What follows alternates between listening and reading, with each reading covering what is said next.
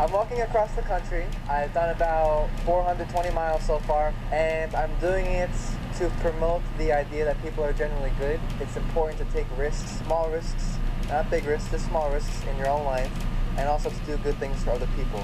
I feel like not enough people nowadays realize that there's so much good out there. I've acknowledged that, and I've had such good experiences in my life because of it, and I want to share that message with other people. I go rain or shine, warm or cold, I'm moving.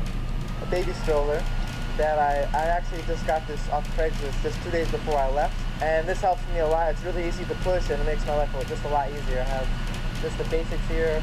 I have some clothes, my tent, sleeping bag, some bathroom supplies, and then I have some water and some food. And that's all my possessions I'll have for the next 5 or 6 months. When you travel like this, you get to learn about the places you're in because you're talking with people who live there. So I've learned a lot about the history of the towns I've gone through. There's a stretch of states that I haven't seen yet that I want to go through. So through Ohio and Indiana and down through Kansas and Missouri, down that way. I'm basically going a pretty straight diagonal to San Diego. I'm hoping to get there in December, late December, if all goes well.